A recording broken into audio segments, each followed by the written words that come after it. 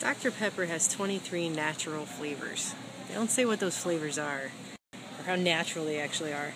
I have a question for you, Aaron. What do you think the #1 ingredient is in this Dr. Pepper sweet and kicking barbecue sauce? Soda pop.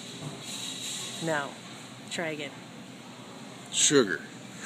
No, try again. Wait, there's no sugar in this? No, the #1 ingredient is high fructose corn syrup.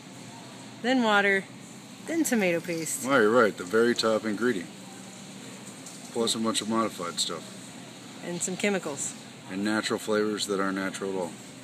Made in a plant out by the New Jersey Turnpike.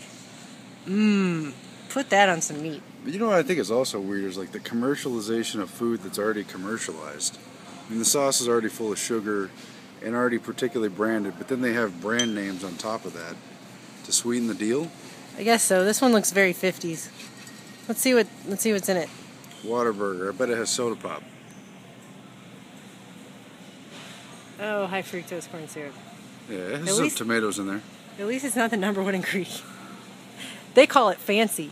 It says you know why we call it fancy. That's fancy right there. Somebody's real proud of that sauce. They want us to try a different flavor. The guy who worked here was really trying to get us to try it. He said it's tangier. What do you think the tang is? Ooh. Natural.